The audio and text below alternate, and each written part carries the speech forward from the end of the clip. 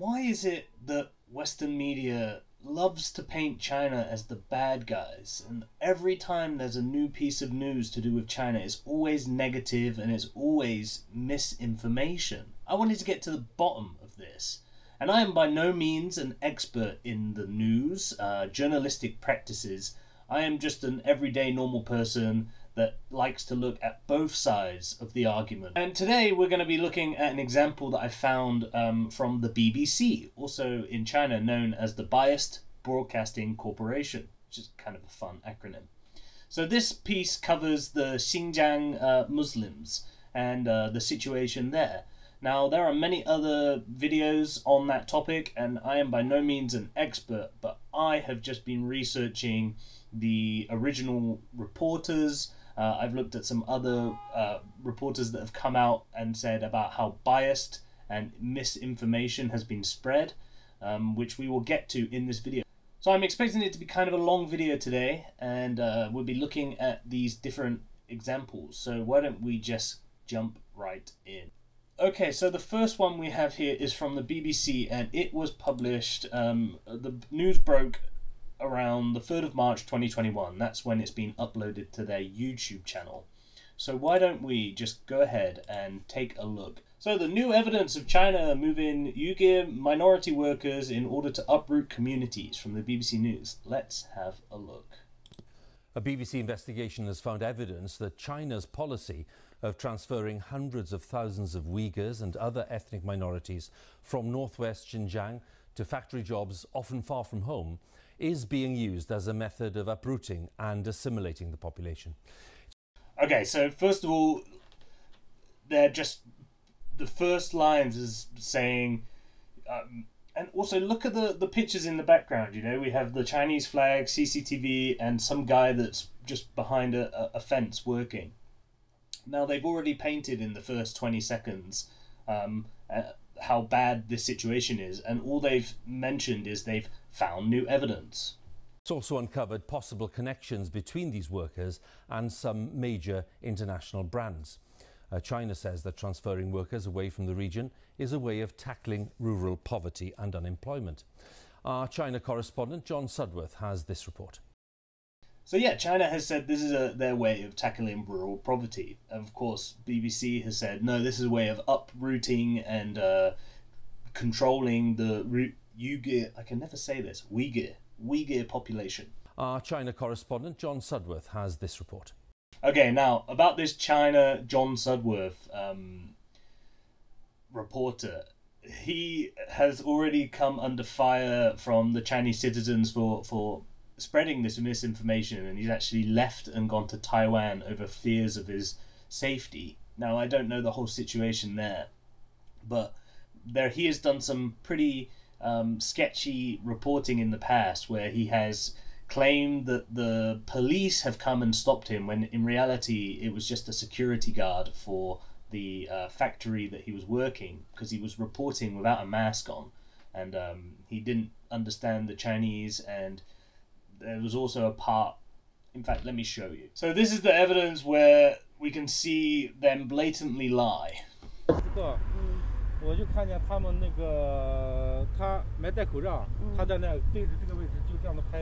So he came outside, and this guy said the reporter was not wearing a mask, and he was filming the location, so he came outside to ask what he was doing. He was recording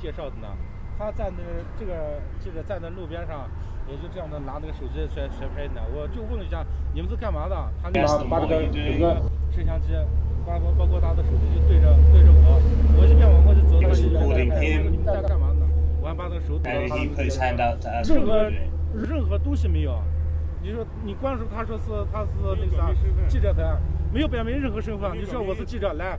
He can take me at my word. I have not taken any. Now this is the part that's very interesting. Okay, this comes from a BBC correspondent or a BBC journalist at the scene, and she says this. 表明任何身份。你说我是记者来。He can take me at my word. I have not taken any footage of him or pictures of him. And he will not be seeing pictures of him on any of our reports. But in the BBC's report, we still find him Mr. Jiang. The BBC report led me to believe it was a police Chinese authorities who stopped the filming, but in fact, it was Zhang who did that. The BBC report implies he had something to hide, but he was just concerned that the BBC didn't ask for permission before filming him and what he believed is private property. So yeah, and they even said, you can take me at my word.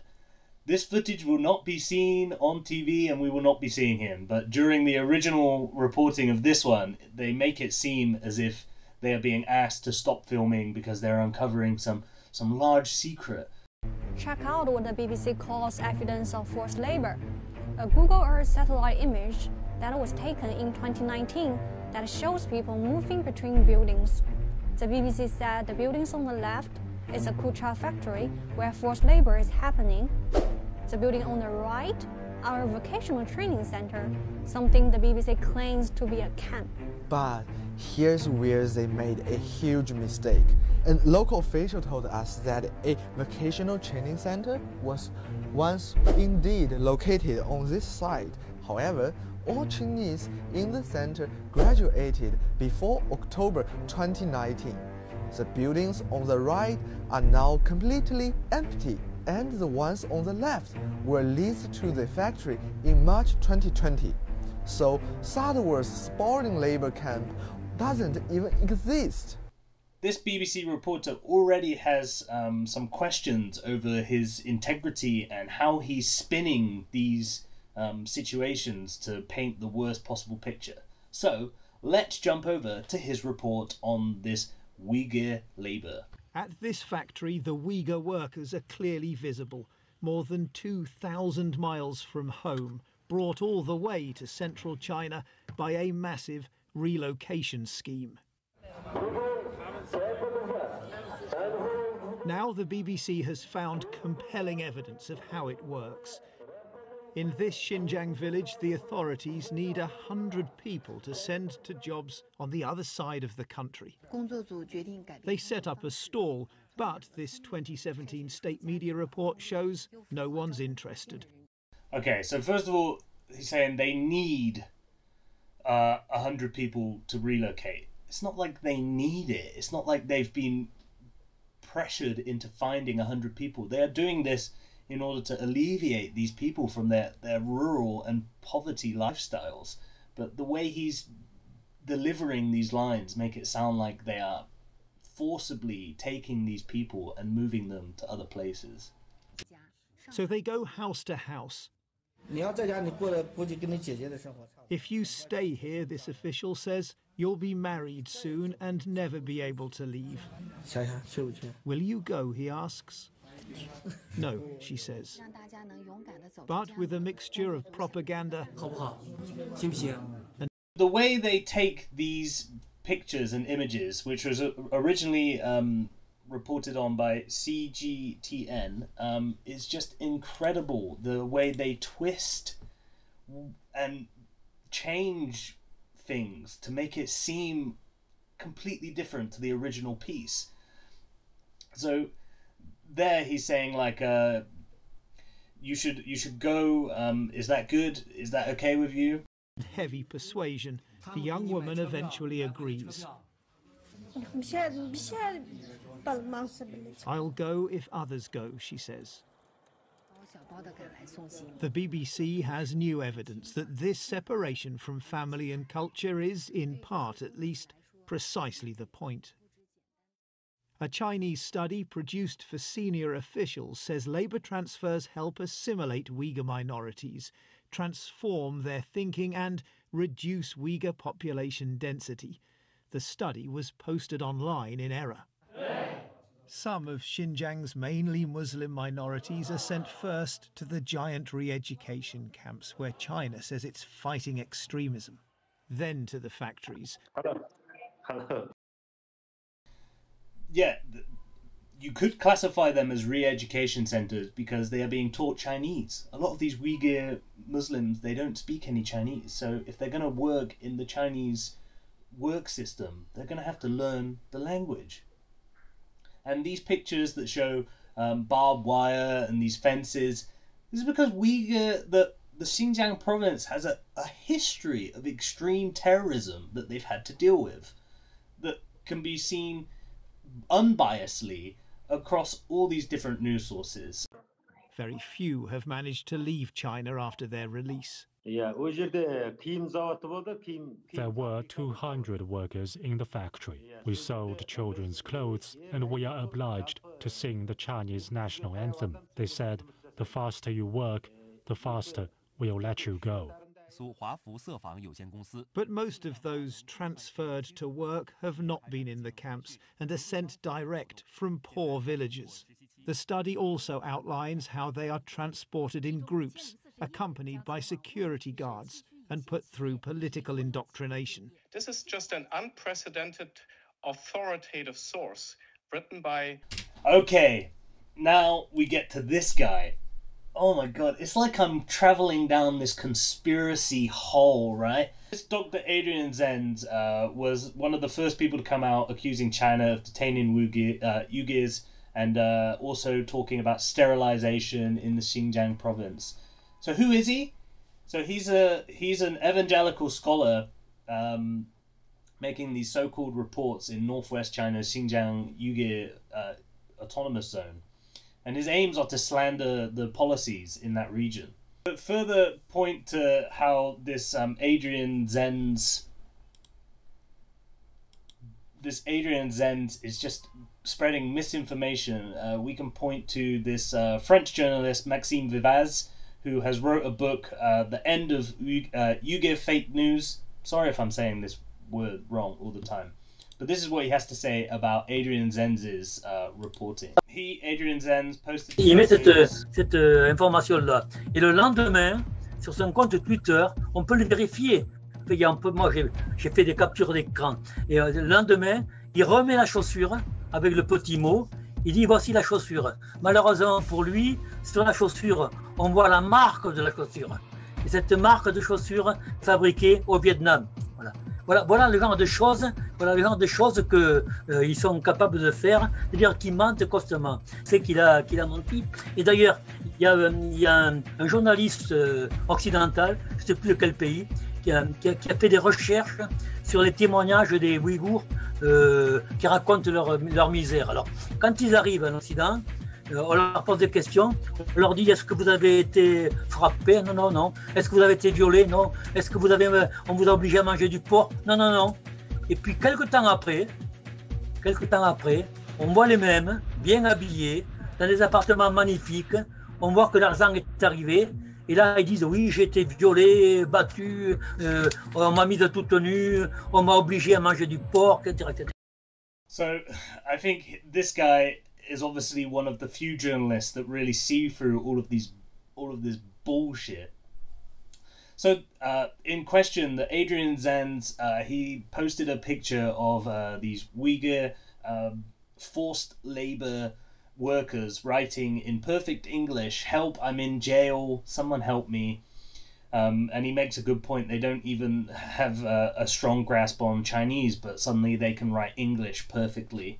And even the picture he posted to support his claim, all of those shoes were made in Vietnam.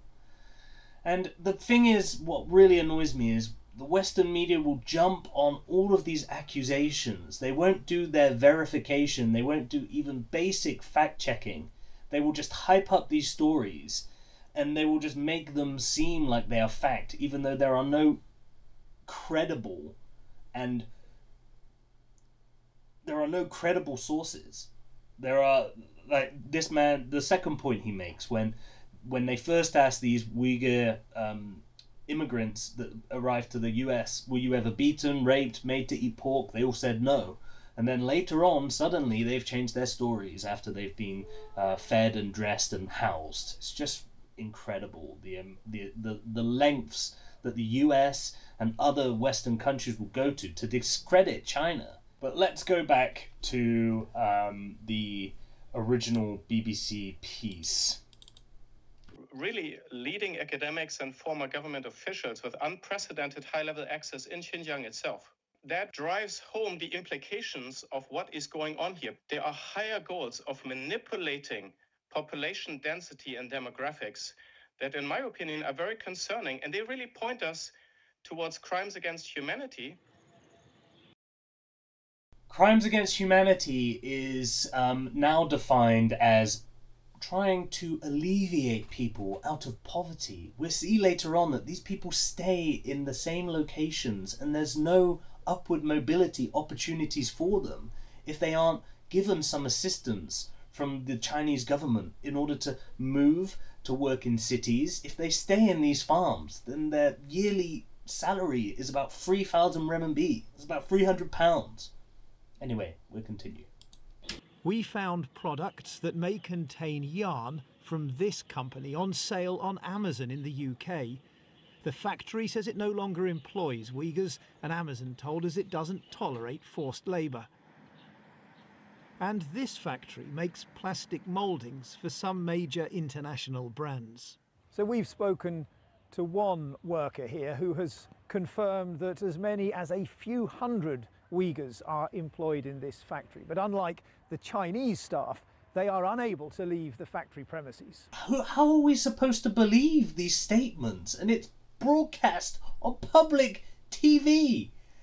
Just mind-blowing. Statement, the Chinese government said the study seen by the BBC reflects only the author's personal view, and much of its contents are not in line with the facts. But in large part it echoes government thinking. Some Uyghurs, it concludes, are unwilling to leave their homes, a problem that should be tackled with strong guidance and persistent measures. John Sudworth, BBC News, Beijing. And they frame it as if they're trying to hide something when they have these security guards. There's literally security guards everywhere in China. My building has security guards that are the same as these people. They are not police. They are just they're just people working a job. They're like security guards in the US for more. But they're framing it as if like, oh, what secrets are they hiding behind here? This guy's probably like, why are they recording me? I'm just bloody doing my day job. Okay, so that was the original BBC piece based on this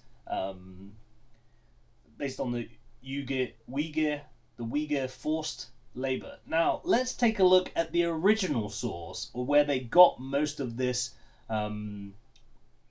footage from. Welcome to the program.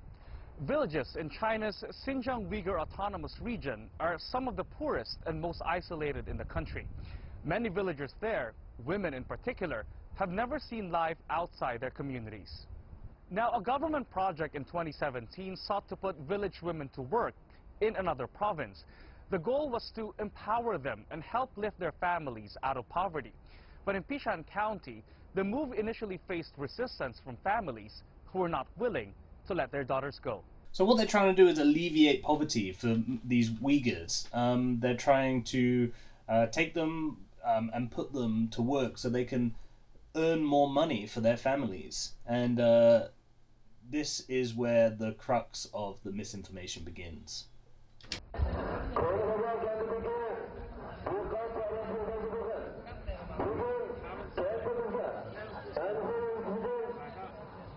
So, okay, the garment factory leaders from Anhui are recruiting workers today. Okay, so it's like a normal recruiting initiative. They go and they ask people if they wanna have some jobs. How is it framed in the BBC piece? They need to find 100 workers for the factory.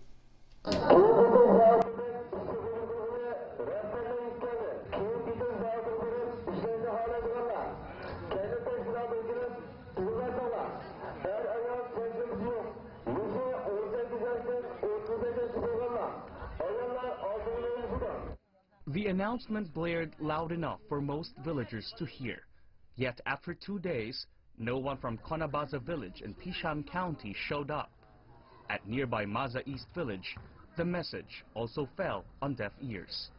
好多人不知道和田在哪，那个地区在哪，他们有些人没去过那个乡里面也没去过。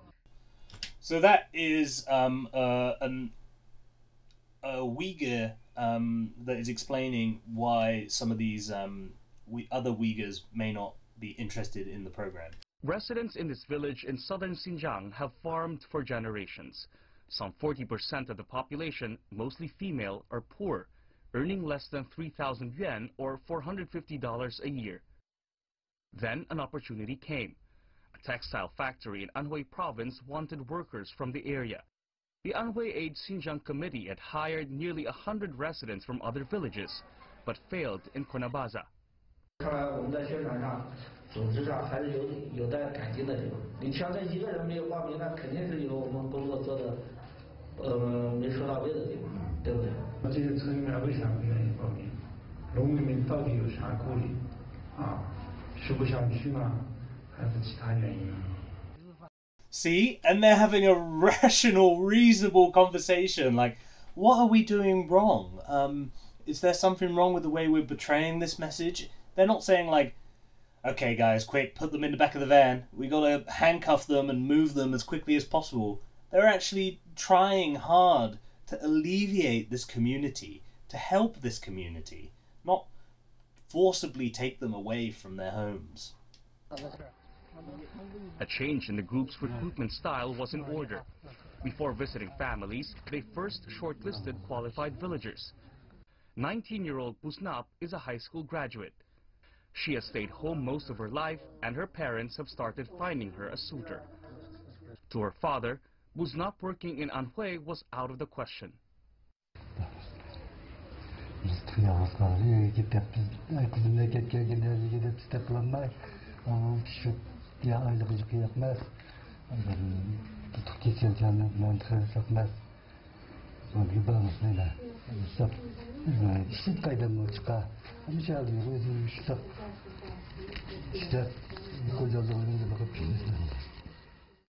See, this turns into more of a cultural discussion. These women aren't allowed they aren't in this Uyghur minority culture. The women aren't allowed to have their own opinions and thoughts about their future. It's up to their families what they can and can't do. And that man says that they're fine living that way in the village, but who knows if their daughter has that same opinion or not. We'll find out later. She probably doesn't. Most girls in the village devote their lives to their families after finishing junior, senior, or vocational high school. Busnap has 3 sisters. Her 28-year-old elder sister is the mother of 3 kids. As her father speaks with the work group, Busnap keeps her head down. 你要在家你过的估计跟你姐姐的生活差不多，很快就要结婚嫁人，你再也走不出去这个地方，想想去不去？哦哟，你到时候去试试，不管是几天，你觉得不好，你立马回来，好不好？行不行？ So how convenient, right? During the BBC documentary, they only said the 好不好, 行不行, as if he's pressuring him to go. But look at what he's actually saying. Like, go and try it. If you don't like it, they will buy you the tickets to come back. That is such a difference in the way that they're portraying these 2 different pieces. Like, the BBC editor is like, okay, how do we make this look as bad as possible? They've completely changed the tone and the actual message of this original documentary to fit their anti-China needs. Just so frustrating. When you look at the BBC piece and then you look at the original documentary, I don't think it would take anyone to realize how skewed and different it is. 他们给你买车票，来回的车票。 如果在这个村里面还有去1个人的话，那他走呢？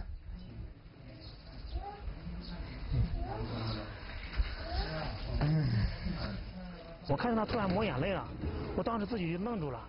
哎，我说我说错什么话了吗？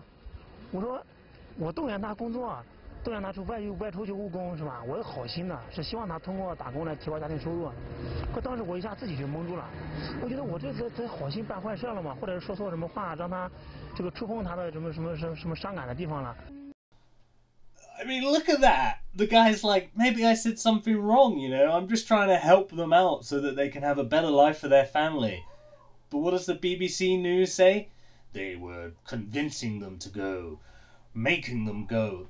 That guy's showing a lot of self-reflection. He's saying like, you know, when I saw her crying, I had some empathy, you know. Really, it's just baffling. In the home of Bulikis, another girl in the village, the offer was flatly rejected.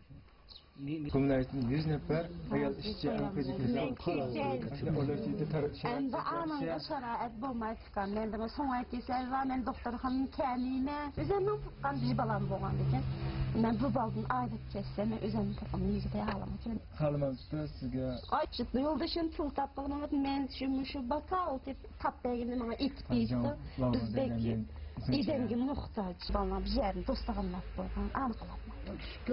Ya pişik olsun ama güzel hayat vakti da bir üyüsünü köye kılmasam amal yok mu? Bulikis, who's 19 years old, learned tailoring in vocational high school. That makes her a perfect candidate for the job. If she doesn't accept the job at Anhui, the only option for her is to get married. 你特别是学这个专业的，你如果去内地做这个服装厂做的话，你的收益肯定会很高的，你的工资有可能会达到3、5千都有可能。如果你就在家里面就可做几顿饭，那这样的话对你可能就荒废了，你学的这些专业都荒废了，对不对？身体也不行了，需要他回来的时候，他立马就可以回来的，不是说一去了就回不来的。你到时候有什么问题嘛，你也可以到村委会去找我们，我们1天24小时，1年都在那儿。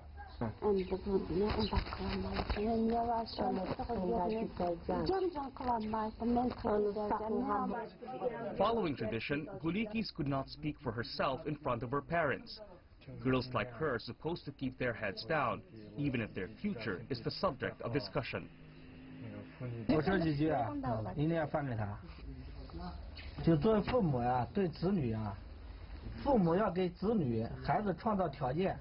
要让孩子比自己过得更好，一代比一代强。要让孩子出去，你孩子就是职高毕业，对吧？让他出去看一看，走一走，赚钱是次要的，主要是开眼界、长见识。你这一辈在这面朝黄土背朝天，你还希望你的孩子还继续面朝黄土背朝天吗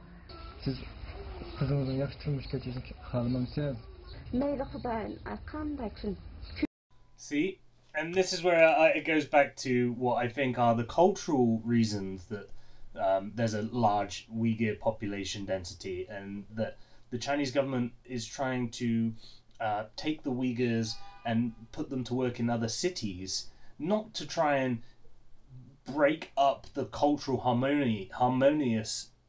cultural harmony, but to give them a better life. Look at her mother's way of thinking. She is destined to live like this. Okay, the translation might not be exactly correct, but she's saying, no, she has to stay with me. I live like this, so my daughter is okay to live like this too. 都是跟你一样的年轻人，安徽的，对，都是平常去的。你看，这是你们乡里的干部。 乡里的干部就住在厂里陪着你们。你说一下你真实想法，你的心里话，你想不想去？嗯？不去。不想去？为什么呢？第一个妈妈身体不好，第二个，对，我身体不好，没点人看。 And you can see there that their actual Chinese language is not that strong. You know, she said, "我妈妈身体不好," and then she couldn't even say the rest of it. Zhang Bo was a senior editor in Anhui before coming to Pishan County. He believes villagers would know better if they choose to give the job in Anhui a try, but he insists their fate is in their own hands. 自主职业，政府引导，我们不能干涉他的选择权，但是我们能影响他的判断。咱们的全国同胞都要一起发展，不能咱们，对吧？别的民族兄弟大踏步往前走了，他们还在原地循环。这也是我们援疆的意义所在。See, this is the part that the BBC does not want to show you when they're saying, you know, look, it's up to them. It's their own choice. We're here to help. We're here to help a lot of other ethnic minorities and a lot of the rest of China. We have all moved on. We have all tried our best to go out and make money for our families and to have a better life. But at the end of the day, it's up to them. If they want to stay here in this life, doing the same thing they've done for generations, then that is totally up to them. But the BBC won't show you this part, will they? But the group wasn't about to give up just yet. To encourage the villagers, they enlisted the help of Hurriyet Hugabla from Yitian County, some 300 kilometers from Pishan. She was among the first batch of girls from Xinjiang to be sent to Zhejiang province, where she worked in a textile factory. In 2013, she and 30 others worked in Anhui. Her hard work and skill won her the title National Model Migrant Worker in 2016. She's now a veteran worker and manager.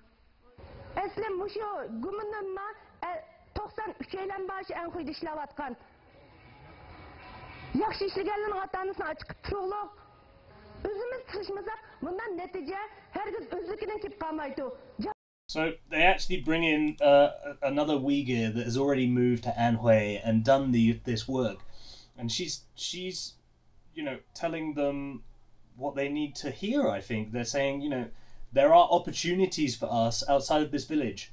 Now I know what a lot of anti-China people will say, and it's just like always the same, like, oh, she's just being paid by the CCP to say this, oh, this isn't really what she thinks, all of this, like, just instantly thinking the worst, when I think this program has already shown in a very authentic way how they're trying to deal with this situation.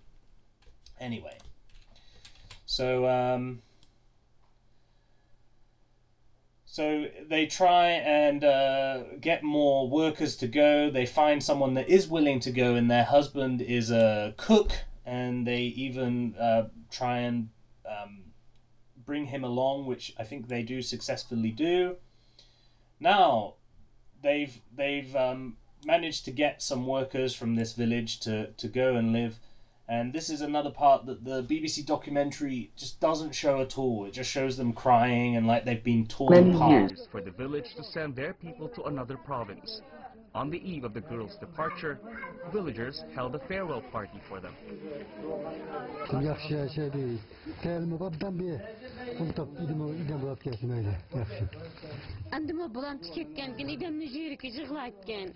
Şunda bulsuma, yine bulam aşımı çıkıp, hızlıca tıl ügünüp, ügünüp yine. Çok yaranlık idem bulab, hükümetin yetekçilikinde, hatta idem bulab ya. Çok hükümetin tasdiklat çidayım. Wow, what a big change that is from the BBC documentary that is trying to paint it as if they are being ripped apart and split up. Those parents, of course, we can all empathise for them. Their daughters are having to go away and they're being left alone. But both of them have changed their opinion. It may be painful, but they can understand and see the benefits. After completing their training at Pishan Vocational High School, nearly 100 girls were ready to go. Most of them were leaving home for the first time. Their families came to say goodbye, carrying their hopes and dreams. See, this is the part that the BBC will edit together as if like, oh, you know, they're being ripped apart from each other, but really it's just an emotional goodbye. From their villages, the women journeyed thousands of kilometers to Anhui province, where they were to start life anew. When we come back, we'll... Okay, and then we see them settling in with their new life. Setting foot in this garment factory was like seeing an entirely new world for the girls from Pishan. 那过来的话，习惯吗？住这个床？习惯了。习惯啊？是。有没有觉得不舒服啊什么的？现在很舒服。See, and they're starting to learn the Chinese language, and they're starting to see different parts of the world, like the bed, the AC, the hot water. And to me, this is very warming. This is very uplifting that they're able to get this opportunity to not live in poverty, working the farms. Okay, working at a garment factory may not be the most glamorous job, but at least this gives them opportunities to gain experience, move up in the economic world, and to see more of the world. A new experience for the girls buying groceries. 我们是立马这样的超市还是那个的？我想今后一定爸爸妈妈带来这个地方，这个地方的发展快得很。 Their Chinese is about the same as mine, their accents probably. But see, now I think if you want to see more about this documentary, you can watch it yourself. It just goes into how they are settling in with their new life. So I think this gives a good glimpse into the disinformation and the way that the BBC totally misportrayed this original documentary to fit their narrative. And it's something that I think we need to talk about more, is how the West is always lying and spreading misinformation about these different topics in China. And it's not hard to believe why so many people are losing faith in the press. I rarely believe any news that comes from Western sources about China anymore, because I've been living here, I see it. And although I may not be in Xinjiang boots on the ground, the way that they spin these stories is just incredibly dishonest. And I think to end this video, I'd like to show this last piece about a ex-journalist that goes into details about how they are lying and spreading misinformation, the Western media. I worked for a newspaper in England, in Britain, Britain's largest daily circulation newspaper for 6 years, so I do have some knowledge of how the media works. Right now let's talk about propaganda and spin and anti-China propaganda and where the media gets its stories from. There are two main sources of information that they get these stories from. The media's main source of information is a man named Adrian Zenz. Adrian Zenz, whatever you want to call it. He's German, and he's also a religious zealot. The BBC asked me if I could find something, and I told them no. It's too difficult, it's too hard, there is not enough evidence. The BBC later approached Adrian Zenz again with a commission, which means the BBC are and have paid Adrian Zenz to find something. Another source of information, you can call it, or disinformation as I would prefer to call it, on the situation in Xinjiang with Uyghur people, or a certain section of Uyghur people, is actually, now you're not going to believe this, but it's actually the media itself. You can see here that this Adrian Zenz person may be questionable in his motives himself if he's being paid to try and find something. That is all I have for this video today. I just really, watching these two pieces after doing a lot of research, or not even research, but just looking at all these different sources about China, it just really boggles my mind how people still believe the Western narrative that is spouted about the Chinese situation, and they just take everything at face value. I think you can disagree with me, you can this of course is just my own personal opinion. If you disagree with me, please let me know in the comments if you think there's anything I've overlooked. I am by no means saying this is definitive. I am not a journalist. Like I said, I am just a normal person that's trying to look more into this situation. And when I found the BBC piece and then the original documentary piece, I thought I'd do a video on it, because the way that those two portrayed the situation were completely different. So thank you very much for watching this video.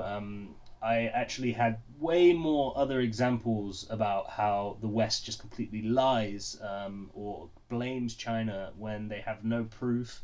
If you'd like to see some more videos like this, please leave a like and a comment, share this with some friends. I would love it if this video got over 1,000 views. That would be a huge benchmark for my channel. And if you can give it, let's do a like goal of, I don't know, 50 likes. This video has taken me some time to put together, and I hope you appreciate the effort. If you made it this far, please consider subscribing. Thank you. See you in the next video.